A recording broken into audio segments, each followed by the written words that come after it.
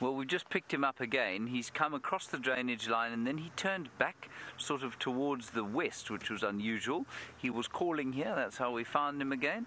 And here he is. Actually, we saw a kudu running for its life as well, which obviously the lion wasn't particularly interested in. The kudu went off in here, didn't even bother to alarm call.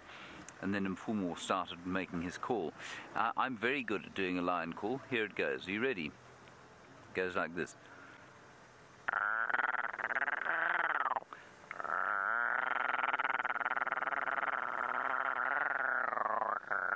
Good, eh?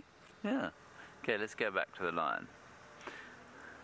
Sounds exactly like that. If you've never heard a lion call, that's what it sounds like.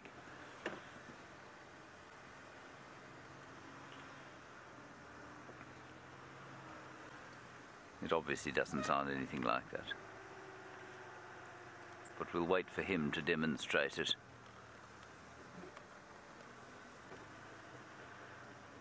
Ahmed, you're wondering if I had an alarm call, what would it sound like? I think it would sound like the standard issue human alarm call. It would sound like screaming. Ah! Lion! Ah! Ah! Lion! It would sound something like that.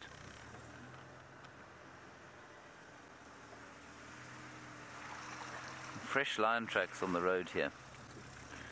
And you can see it's quite interesting there. We've just gone around the puddle, and around the puddle he has gone too. And so his tracks go down the road, and then suddenly if you only see them at the puddle, they're facing that way because he's wanting desperately not to get mud in between his toes. And so if you just came across those tracks and you hadn't seen the ones fore or aft, you'd think he would be headed off in there, and you'd probably wander off and spend ages looking around there. Go, Mike. Mike, I told you that you need to come to Weaver's Nest. Weaver's Nest.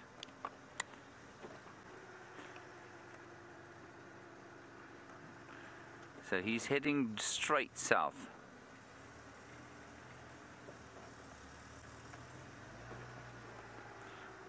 Let me just turn the car off a bit, because I'm really hoping he's going to call again before he disappears to the south of us.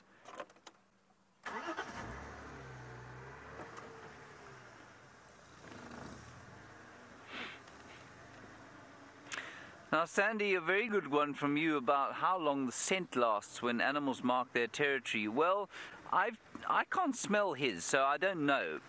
But it lasts a while. They can pick it up on the bushes probably for weeks after it's been laid there, as long as there's no rain. Now, obviously, we've had quite a lot of rain of late, and that means their scent has been washed off. And so they often will patrol again, like he's doing now.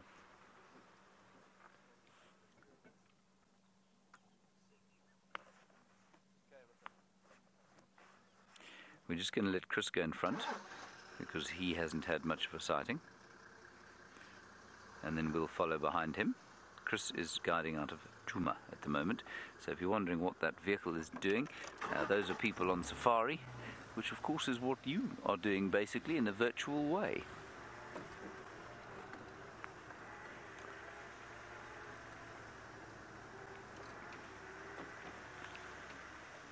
We will try and catch up with him again, and so we're not behind the vehicle entirely. And as Megan, who is directing us today, says, as we play hopscotch, let's head across to Byron, who is currently apparently trying to escape via the air. And this coalition of four, the Birmingham boys, dominates two prides.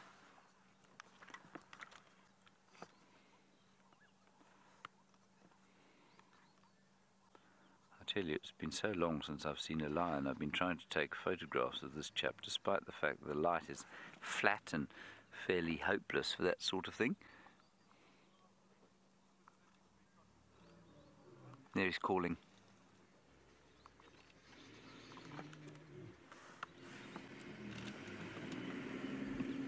Kind of nondescript call.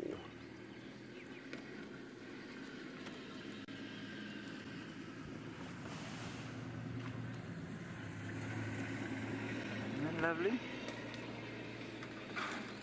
He's just looking up at some other safari goers. Wondering what that tastes like? No, he's not really wondering what that tastes like.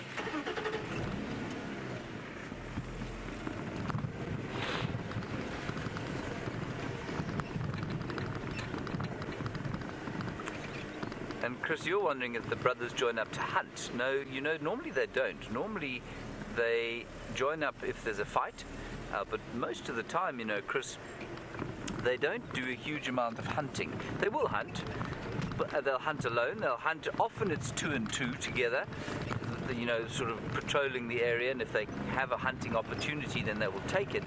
But a male lion is, of course, the greatest scavenger out here. There is nothing more effective at scavenging than a male lion, and so they will steal from other lions, they'll steal from hyenas and wild dogs and leopards. Mostly, of course, they steal from lionesses. So although they're very effective hunters if they want to, they often don't do much hunting at all.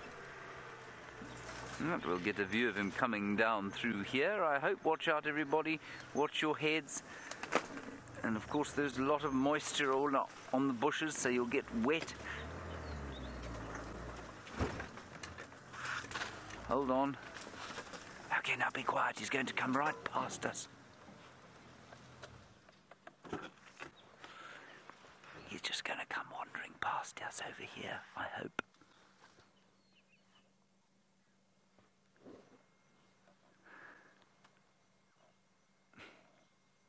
Sorry, there's a rather nasty bush in the way. Okay, apparently Byron has got something extremely exciting. Let's go to him.